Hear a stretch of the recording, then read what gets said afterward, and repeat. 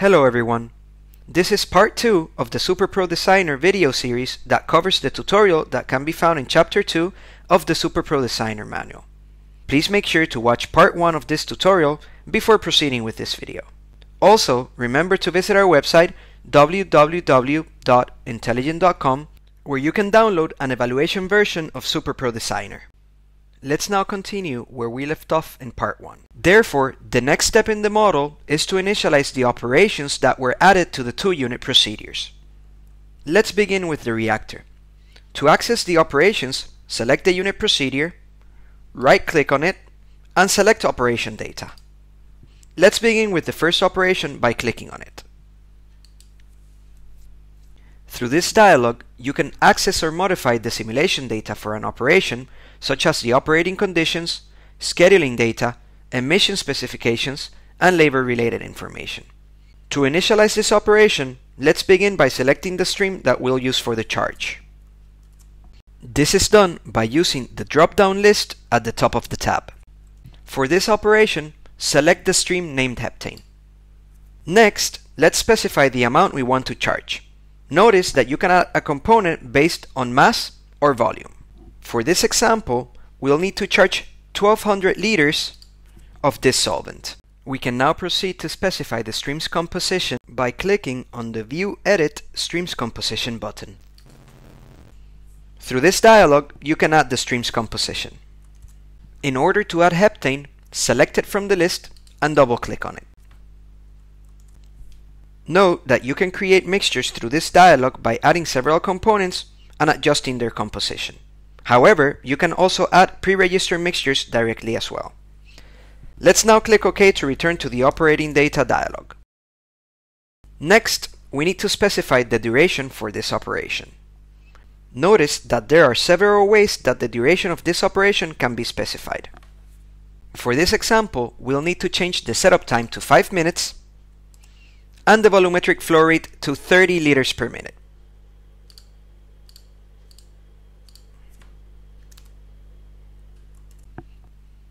There are several other parameters that can be adjusted through the different tabs of the operations window. Let's briefly have a look at them. Through the Volumes tab, the user can specify the maximum and minimum allowable working to vessel volume for this operation. Through the Vent Emissions tab, the user can specify which volatile organic compounds will be emitted, whether a sweep gas will be used, and what temperature the vent condenser should be set at. Through the Labor tab, you can specify labor requirements and auxiliary utilities. Furthermore, through the Scheduling tab, which is the rightmost tab, you can specify the start time and duration for an operation. For this charge, we need to specify some venting information, so let's switch to that tab. To specify venting, click on the venting box.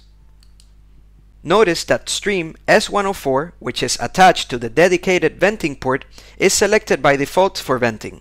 Next, click on the emissions box and also specify that heptane will be emitted. Let's now click on the OK and Next Operation button. In this second unit operation, select stream S102 to charge 50 kilograms of component A. Furthermore, adjust the setup time to 5 minutes and the process time to 20 minutes. As for the rest of the tabs, keep the default values. Furthermore, regarding the scheduling, it's important to mention that all operations of a procedure are scheduled by default to start at the end of the previous operation, except for the first operation in the procedure, which is scheduled relative to the beginning of the batch. Let's click on the OK and Next Operation button. For this third charge, we'll need to select stream S103 to charge 40 kilograms of component B. Again, we need to adjust the setup time to 5 minutes and the process time to 30 minutes. Keep the default values for the rest and let's move on to the next operation. Notice that the Operating Conditions tab is different for this operation than it was for the charge operations. Also, 2 additional tabs are present. This includes the Fed Batch tab that contains available specification options for fed batch supply of reactants and a Reactions tab in which reaction parameters are specified. Starting with the Operating Conditions tab, let's first change the final temperature of our reaction to 50 degrees Celsius and the reaction time to 6 hours. Also, select steam as the heat transfer agent by clicking on the agent drop-down list and double-clicking on steam. Furthermore, keep all other default values for this tab, and let's now head on to the Reactions tab to specify reaction-related information. To enter the reaction stoichiometry, click on the Edit Stoichiometry button to bring up the stoichiometry balance dialog.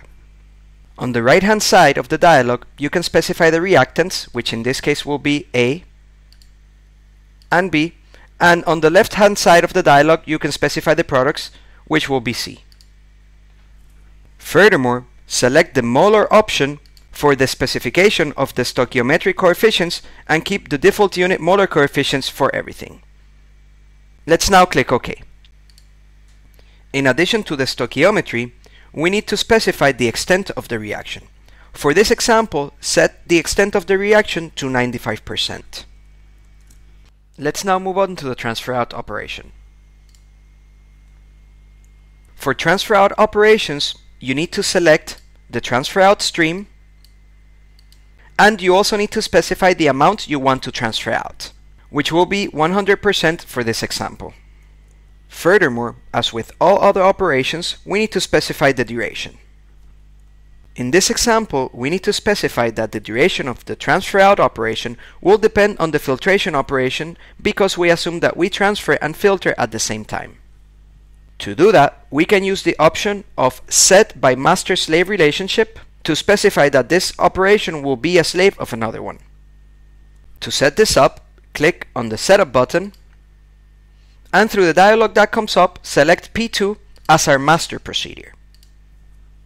Also, since P2 has multiple operations, select the filtration operation filter1 as the master operation. This will ensure that the reactor will be considered as utilized during filtration, since the reactor will not be completely emptied until the filtration is complete. Let's now press OK to return to the Operating Conditions dialog. As for the rest of the tabs, keep the default values and click OK to return to the flowsheet. Now that we have initialized the first procedure, we need to proceed to initialize the operations of the second one. For that, right-click on the filter, select Operation Data, and then choose the first operation. For the purposes of this example, let's assume that reagents A and B are completely soluble in heptane, whereas the product C is virtually insoluble.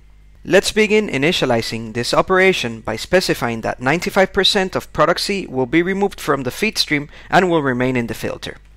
You can do this by selecting your component C and then specifying 95% removal. Furthermore, notice that you can specify cake dryness either based on loss on drying or cake porosity. This value will cause a portion of the heptane solvent and of soluble components A and B to be held in your wet cake. Let's change the loss on drying value to 35%. By specifying this amount, we are basically telling the program that only 65% of wet cake is the insoluble product C. Next, let's specify a filtration time of 3 hours. Let's keep all of the other parameters as they are, and let's adjust the scheduling for this operation. As I mentioned earlier, the first operation in any batch unit procedure is scheduled to start relative to the beginning of the batch. In order to accurately schedule your filtration, you will need to change the start time to be relative to the start of the transfer out operation in procedure P1.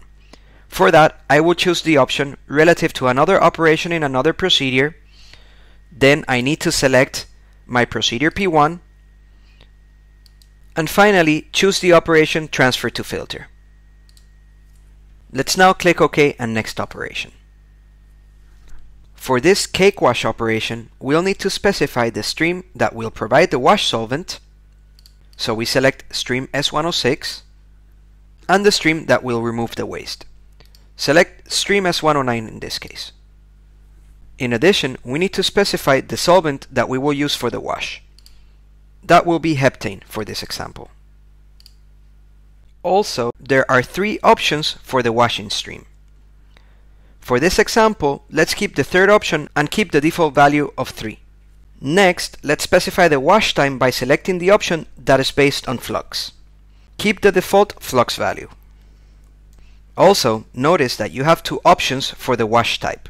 Their differences are described in detail in the SuperPro manual. Let's leave the displacement option for this example.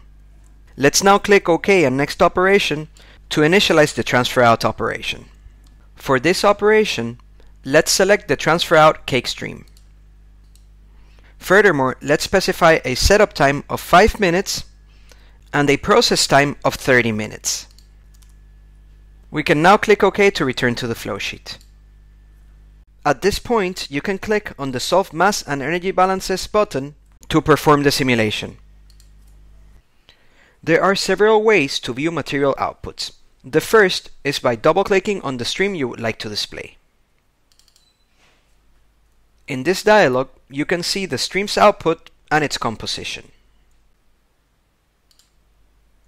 Furthermore, SuperPro Designer allows you to display stream information such as flow rate directly on your flowsheet. To do that, right-click on the stream and select Style from the context menu and choose Edit Style. Through this dialog, select the Display Info tag option. Notice that 2 new tabs appeared when I selected the option. Through the first tab, you can select the information you'd like to display. Through the second one, you can customize where the tag will be displayed. When we exit the dialog, you'll see that the info tag appears on the stream. Another way to view material and stream information within SuperPro Designer is by generating a table with the different streams. To do that, click on the Table Summary button. Then, on the gray area that appears at the bottom, right-click and select Edit Contents.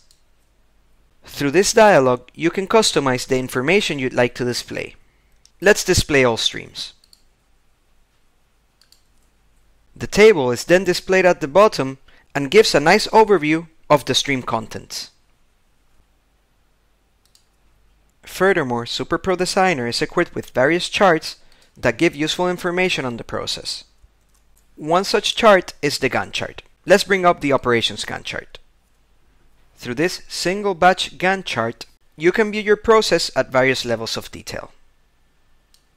The light brown bar represents your complete process, the dark blue bars represent procedures P1 and P2, and finally, the light blue bars represent operations. Notice how this chart gives you an overview of the process with respect to time. Also, you can view details such as the parallel execution of the transfer out operation in P1 and filtration in P2, as specified earlier for this example. Another useful chart that you can generate with SuperPro Designer is the equipment occupancy chart. You can display multiple batches to your convenience, and the chart helps you visualize equipment occupancy and aids in identifying bottlenecks. On the y-axis, you have equipment items, and on the x-axis, you have time. Each color represents a different batch.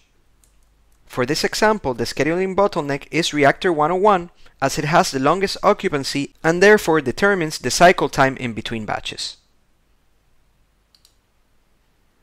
SuperPro Designer also generates various reports that organize the outputs. Also, reports can be generated in different formats. Let's generate a report in the PDF format.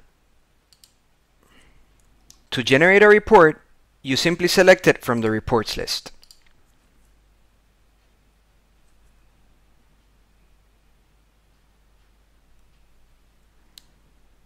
Here you can see the style of the report.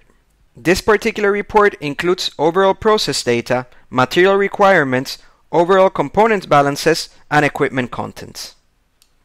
A detailed description of the different reports can also be found in the manual. This concludes part 2 of the SuperPro Designer tutorial videos. Please remember to visit our website www.intelligent.com where you can obtain more information on our tools.